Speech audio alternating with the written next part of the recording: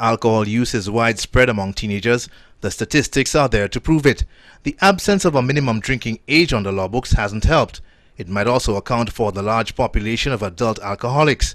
Getting them off the booze has presented a number of challenges, from treatment costs to the availability of treatments, just to name two. Not many people are actually willing to undergo that process. One, because they do not accept the fact that they have an addiction to the product alcohol or alcoholic beverages. Second, sometimes it's a challenging thing to realize that the only breadwinner in a family now has to undergo some form of treatment or therapy, which could be long-term. The next best option is behavior modification, but that comes with its own set of challenges, not the least of which is the time requirement.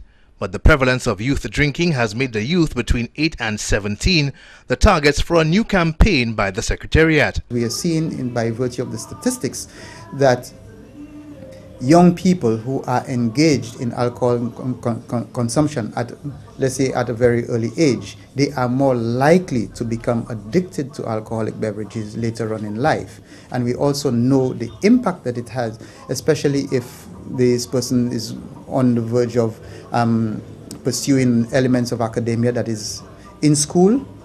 They are more likely to be affected. While drinking may be a singular problem behavior for some, Mr. Yard says for others it may be an expression of general adolescent turmoil that includes other problem behaviors, including drug abuse.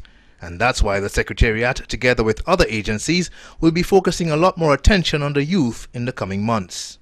For the DBS News World, Kendal, Burton reporting.